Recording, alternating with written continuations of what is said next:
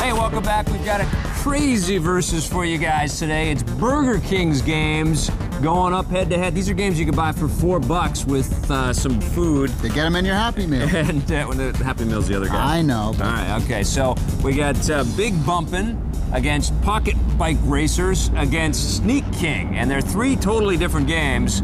So we thought we'd compare them. How do you think the graphics stack up for these three? Well, for me, I think the one that stands out the most is probably the Racer game. Pocket Bike Racer? Pocket Bike Racer, because it has a lot of different variety. You know, you go they get from pretty crazy, backyards and the nighttime tracks, and there's a lot of nice parking lot around Burger reflections King. and lights and things like that. Whereas for the bumper car game, they were okay too, and there's nice glossy effects and everything. Shinier than I thought. Yeah, absolutely. But it's kind of this, there's not a lot of variety. Yeah, it's the same arena type environment. And then you also have the Sneak King environments, which are like neighborhoods or sawmills or city streets. But the graphics didn't seem as polished in that one. Well, maybe they're not because as they fun to were look bigger at. areas, or not as fun to look at. And you're really staring at the creepy king a lot in Sneak King. Now, look, the weird thing is, in all three of these games, the menu screens is like live action video I thought that was cool. of this guy. I gotta admit, admit, it was cool, I thought and that it was a cool, funny. Cool effect. But it was really creepy. It was very Especially in Sneak King. I know, where he's looking in people's houses and stuff. Bizarre. What is up with that? I don't know. Your favorite in the graphics department is Pocket Bike Racer? Is Pocket Bike Racer. I think I'm with you. Followed by... Big Bumpin'. Yeah, Big Bumpin'. Same, and then Sneak King in 3. How do you think they stacked up in the audio department? Oh, they all suck. They're all about the same, I felt. You know, I mean, they had the same kinds of wacky, weird music and sound effects. Sneak King had the creeping music. I thought my favorite one, though, was the Racer in terms of the music, because it was a lot more diversified. They had, some of them were like different 50s, rock tunes. There was some 50s stuff. There was some kind of bluesy jazz stuff in some of it as well. Yeah, none of the music in any of the games is that particularly memorable or good, and the sound effects are kind of minimal. Yeah. I don't really have a favorite. I'm giving them a tie. For me, it's the Racer game out there, because I did enjoy the music the most and thought it was the most diversified. All right. And the other two, I give a tie to. All right, well, gameplay, they're all totally different. Right. But how do you think they stood up against each other? Well, basically, the Big Bumper is basically a bumper car game. It reminded me a lot of that, some of the levels in Fusion Frenzy, if Which you remember. is Blitz Games who made Fusion Frenzy. Oops. And every one of these games could have been a mini game in some other bigger thing. And honestly, they could have all been downloadable, or they could have all been on one disc. I'm surprised they don't have them available for download right now. I know.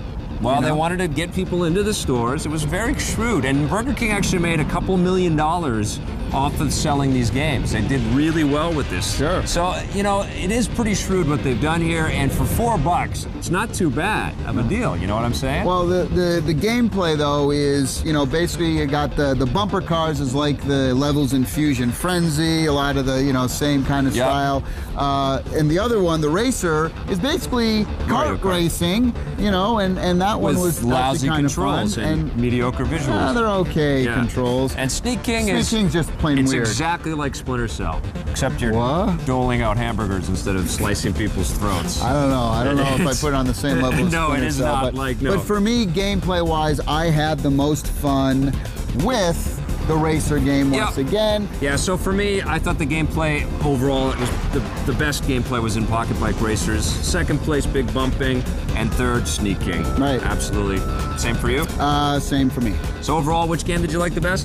Definitely the Racer. Pocket Bike Racer? Yep. Yeah, me too. Followed by Bumping and Sneak King last. Sneak King last. Okay. What are you going to get Pocket Bike Racer? For what it is, for $4, I mean, it's hard to score these, so, you know, but I'm going to give it a 6. 6 for me as well. What about Big Bumpin'? That gets the 5. I'm going to give that a 5 as well. And what are you giving Sneak King? 4. I'm giving that one a 4 too. There you have it, 3 Burger King video games. We like Pocket Bike Racer the most, followed by Big Bumpin', and then Sneak King. Today on the show, Tommy and I took a look at Aragon. You can stick bad guys in the eye with an arrow, but this game was totally outclassed by the old Lord of the Rings games.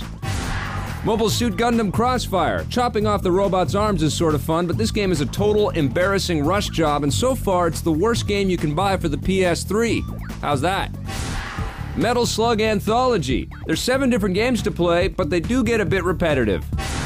In Versus, we looked at 3 different Burger King games. Big Bumpin', which features bumper cars and cool arenas, but the minigame vibe gets tired pretty quickly.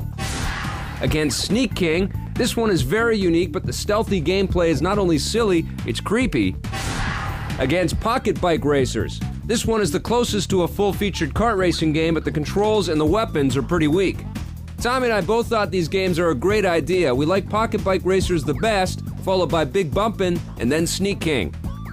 The Rogers Game of the Week is Diddy Kong Racing DS. The new Nintendo controller. Yeah, what do they call that? Well, I guess. You son of a you still have not said Wii. I'm not gonna say it. We're like 10 episodes into reviewing Wii games. It's not my problem. I can't believe you. He hates the name. Talking about long and hard and the knob on top. It's got a long, hard shaft and it's missing a knob on the top. What?